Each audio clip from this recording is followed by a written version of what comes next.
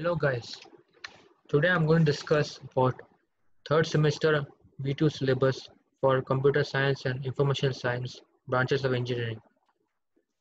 This system is coming into effect from 2018 onwards, and I'm going to talk about the year 2020 to 2021, keeping into respect respective of my understanding.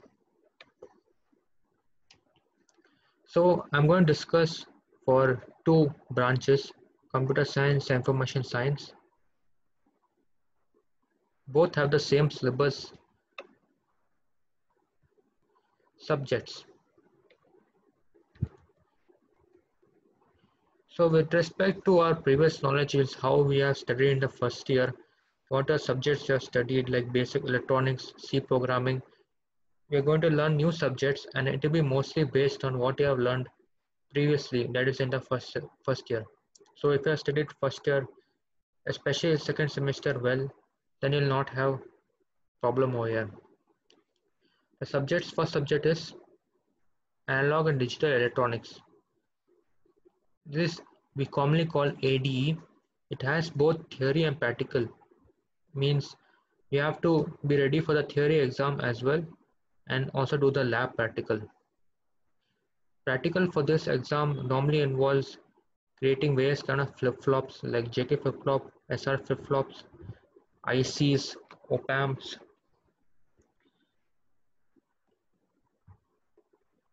multiplexers, demultiplexers and various others. Computer organization. How a computer is made and how it functions, we're going to learn about over here. We're going to learn here. Data structures, theory and practical, discrete maths, maths M3 or maths for diploma students who are doing diploma of engineering in computer science and information science branch, software engineering, Kannada communication or administration. Communication is mostly for those who have come from North India or don't know much Kannada. Administration are for the localites, means who are living in Karnataka for many years and know Kannada language well. Let's move on. Importance. What are the important points in each subject or why we are studying that subject? Analog and digital electronics. As I already told, it is based mostly upon the first year syllabus. However, we'll also learn many new things like K-maps, multiplexers, demultiplexers, and various other things. So it is important in learning the hardware and software aspects of computer engineering.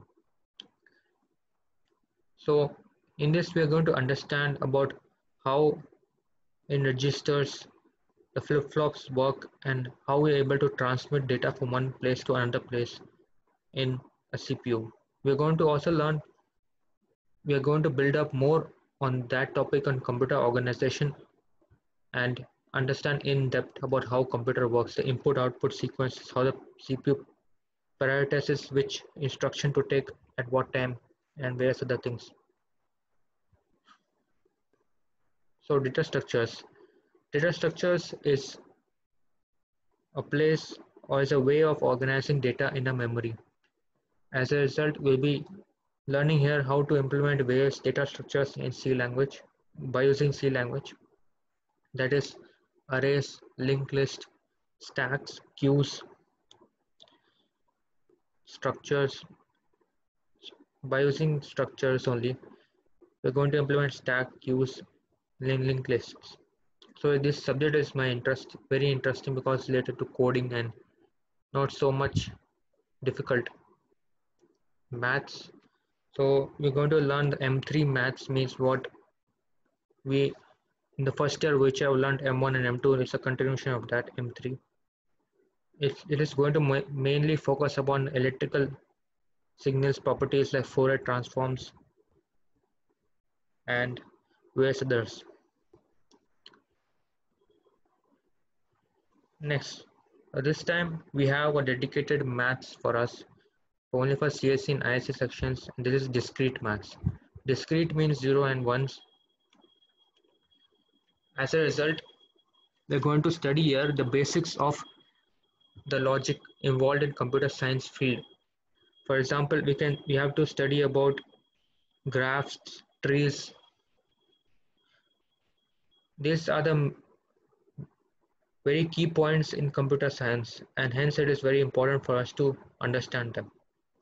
Software engineering. Most of us want to become software engineers when we grow up, and hence this subject holds a very good importance in this aspect.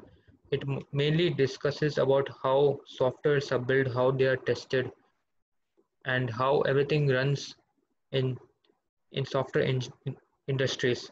They'll give you a brief idea, and this will also be helpful for you to understanding whether software engineering or sorry software engineer is a career for you or not. Next, Kannada language. As I told is you should have some basic knowledge about Kannada language, so it's good for people who are learning and who are living in Karnataka, as well as for others who have learned Kannada in the primary schools. It will be good for revision for them as well. Let's move on. Additional.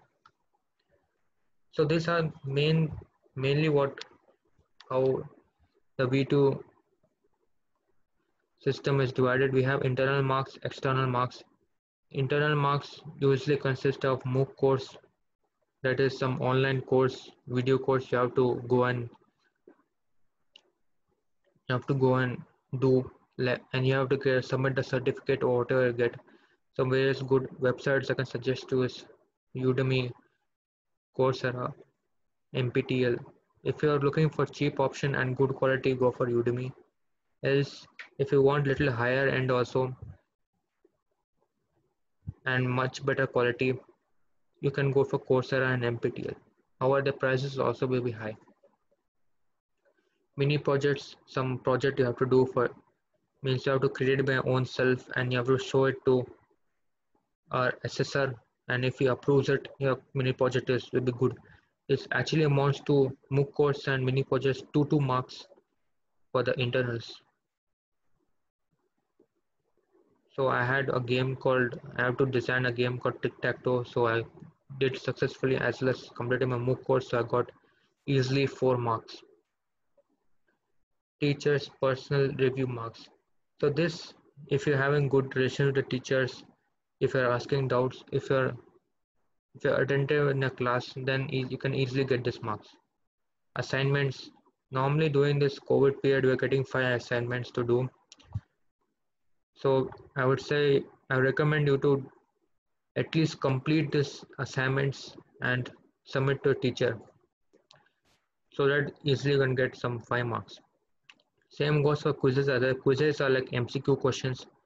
So you can go for online, you can type MCQs or you can refer GATE material as well. Most of the questions we got away from GATE only. So you can refer that, and this is also very easy to score and we can get some marks. Both assignments and quizzes will have approximately 5 marks. Tests like IITs and all, IIT 1, IIT 2, IIT 3.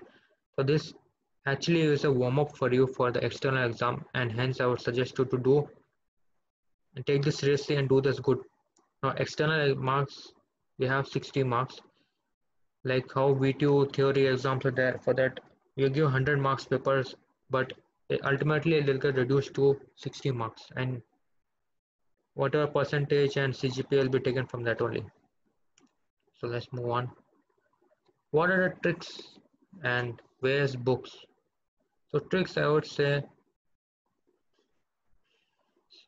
you should study both the notes or textbook, and as well as refer previous year papers. This I would suggest previous year papers you do before exams so you get an idea, and also you take a test of the previous year paper.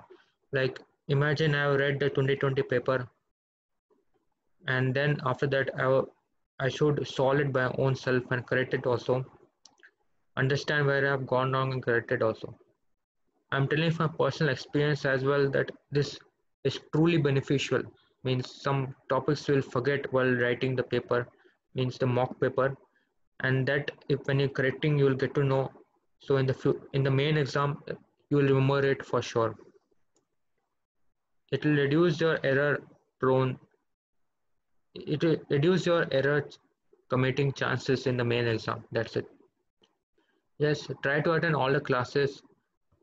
This is not only from attendance point of view, means actually personally I don't have that much knowledge about whether 75% attendance is there now or not. But I haven't heard anybody, not see anybody getting into trouble just because of attendance. So the attendance is not a big issue, but try to attend all the classes to get a good knowledge and as well as score good in internals.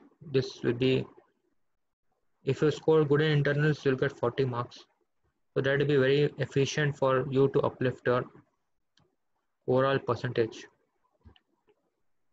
Maintain good relations with all. Yes, you should maintain good relation not only with teachers but friends also, because friends help more than teachers, and they are your true friends. Means during the time before the exam, if you're not getting any some, you can go and ask them and they'll tell you.